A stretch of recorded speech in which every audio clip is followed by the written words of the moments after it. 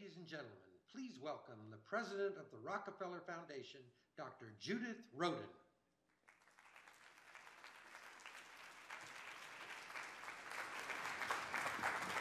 Thank you and welcome. It's great to see everyone here, a lot of energy. I hope you're feeling, we certainly felt it as we were coming in, and everyone had a chance to see some of the extraordinary inventions we'll be talking about today. And on behalf of all my colleagues at Rockefeller, I want to thank you for joining us at our second now annual Innovation Forum, the latest in a series of events we're hosting to celebrate our centennial in 2013. It was nearly a century ago then, in 1913, when the Rockefeller Foundation first embarked on its bold mission to promote the well-being of mankind, then mankind, now humanity, throughout the world. Today, 99 years later, the world in which we live might certainly have been a rude awakening to John D. Rockefeller and his altruistic lieutenants who helped found the field of modern philanthropy. For one thing, they'd be stunned by the technology that has come to dominate our modern lives. Of course, they'd also be stunned by the fact that despite all the gadgetry that borders perhaps on wizardry, we're still struggling with different manifestations of the same problems that were present in their day and age. How to treat and prevent diseases that devastate communities and economies around the world. How to lift people from poverty through education and economic development. How to provide bountiful food and affordable housing. And as the complexity of our world has grown, so too has the complexity of solving humanity's fundamental challenges. But one thing our founder would recognize as unchanged in 2012 is the power of innovation and its ongoing work and its ongoing role in the work of the Rockefeller Foundation. In his day, innovation led the foundation to develop a Nobel Prize-winning vaccine for yellow fever and to create the field of public health. Later, it sparked the Green Revolution in agriculture that saved 1 billion lives in Latin America and Asia, among other revolutionary achievements. Today, innovation remains at the heart of our work. It's the theme for our centennial activities, and it's the subject for this forum.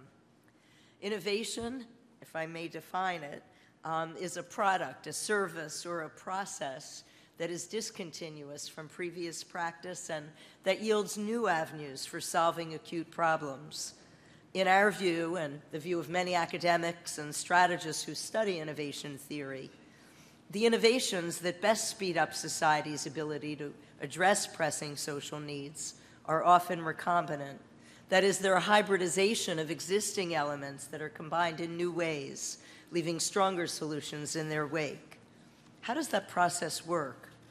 Innovation involves making new and unforeseen connections, sometimes between people and ideas. Therefore, we have this wonderful gathering of luminaries from diverse backgrounds. But it's more than that. We also see design innovations that sometimes yield transformations in the way that product innovation alone cannot. So we're investing in new design innovations. For example, an online game called Catalyst for Change that was developed by our grantee, Institute for the Future. Catalyst for Change was a rapid 48-hour online game designed to engage people from around the world to generate ideas by addressing the pressing problem, what if right now, today, we could imagine thousands of new paths out of poverty? Players fielded Twitter-length 140-character idea cards in order to create chains of ideas. The players then earned points by either initiating cards that others built on or by building on those previously played cards that extended the conversation by generating a lot of momentum for certain ideas or identified barriers that allowed others to adapt new ideas to different contexts.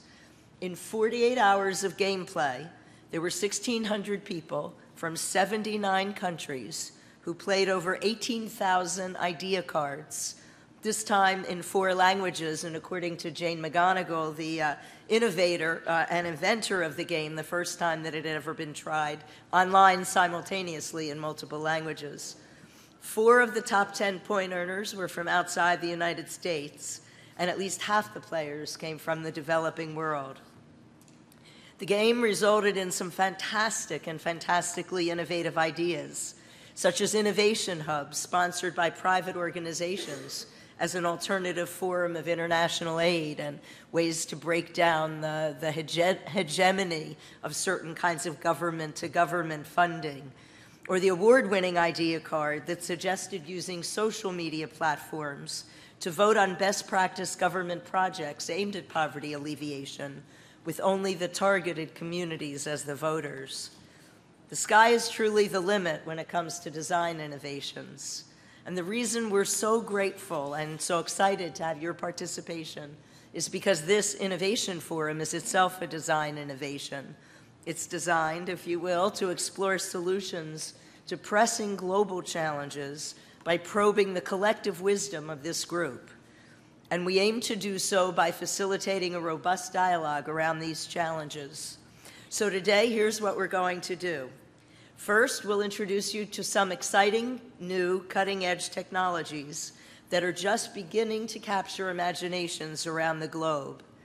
Then we will ask you to join us and join one another in designing ways that these technologies might be applied to benefit everyone, but especially poor or vulnerable populations that we at Rockefeller aim to serve. In other words, how can we make sure that the benefit of these technologies don't bypass those at the bottom? We're asking you to become innovators with us, identify pathways for taking these technologies from this room and applying them to benefit poor or vulnerable people around the world. This is not meant to be a typical conference, but rather a day-long conversation and day-long action among you, the participants. To that end, we've organized the sessions to build on one another, to instigate exchanges that might lead us closer as a group to powerful new ideas. Today is a different innovation process, but it adds to the work of our 2011 Innovation Forum.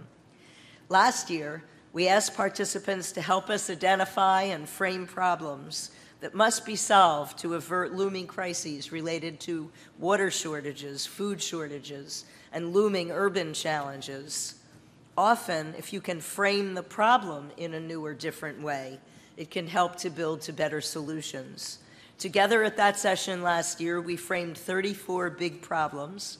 I'd like to report on our progress on those problems as identified by participants in the 2011 Innovation Forum. Over the last year, we've launched a major project to help develop new models for managing cities in ways that help those cities build resilience to cope with unexpected change and also build greater economic opportunity for poor and marginalized populations. We also took 3 problems framed at last year's Innovation Forum, and we launched a global challenge for solutions. We offered $100,000 grants for each of the very best ideas, and we received almost 2,000 entries. Throughout today's forum, you will see on screens around you the 8 ideas that we intend to fund from among the 15 finalists identified by an international panel of judges. Overall, that's more than $1 million in grants that attendees last year helped us to steer. And now it's your turn to do the same. We are living, after all, in a time of great dynamism with volatility and change and uncertainty, perhaps, everywhere we look. In the next 40 years, the planet is predicted to host 2 billion more people who will be more connected physically and technologically than ever before. When we look around, we all see the consequences of those shifts. Crises now ripple across systems and sectors and geographies, often outrunning our responses. There are dramatic changes in where and how people live, and they weaken the ability of traditional means of supporting people in places. And while global systems create new potential for growth, they also have accelerated inequality and environmental degradation that will not reverse without intervention. Looked through one lens, these realities can create daunting new challenges. But I think the realities also present myriad opportunities for design innovations. For the first time in history, perhaps, The world has the knowledge and means to bring the systems of information and the systems of communication technology to bear on a number of these global problems. Through design innovations, among others, we really can reimagine the future. And that's what we're asking you to do here with us today, to reimagine the future. The inventions, the ideas, the innovations that we will spotlight and discuss throughout this innovation forum were chosen because the conversation actually has yet to begin around their potential social application. In other words, we have an opportunity today to explore the frontier of social innovation together. The economics and management theorist Peter Drucker once said, "The best way to predict the future is to create it." At the Rockefeller Foundation, we couldn't agree more. And looking around this room, I imagine, I hope that we're not alone in this sentiment. So, without further ado, let's get started. Thank you.